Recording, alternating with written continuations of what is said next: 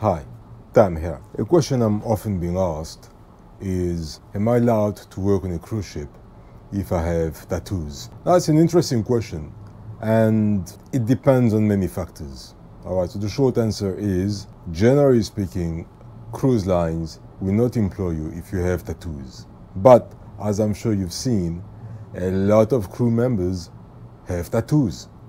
And so it's confusing for a lot of potential candidates who are applying to work on cruise ships. Some will tell me, hey, Tam, I've been rejected because of my tattoos. But in the same position of apply to work, I know somebody who's got visible tattoos and they're working fine. And in the medical department, it's the same.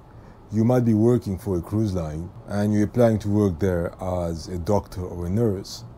You have visible tattoos and they reject your application. But you know of somebody who's working for the same cruise line that rejected you and they have visible tattoos and they're working fine. So why is that? I was working once for a cruise line where they were quite strict about tattoos and about facial hair. So they were saying, we do not tolerate any visible tattoos and we want our crew members to be clean shaven. And would ask recruiters to send pictures of crew members in short sleeves so that they could see that there were no visible tattoos. Once I got to work in the company, I saw that, hey man, some doctors had visible tattoos on their forearms, on their arms. Some nurses had visible tattoos as well. Some officers had facial hair, had beards, had goatees, and it was all right.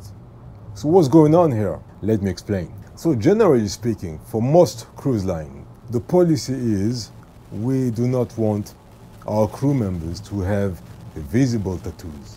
But there are exceptions to that. If in your position, if you want to hear more about that, join me on Patreon, where I discuss these in depth. Join me on Patreon for more stories about the cruise ship industries, food stories, more tips, your chance to ask me questions, all that good stuff. Join me on Patreon. I answer all your questions. I will give you tips on how to finally get that job that you really want in the cruise line industry.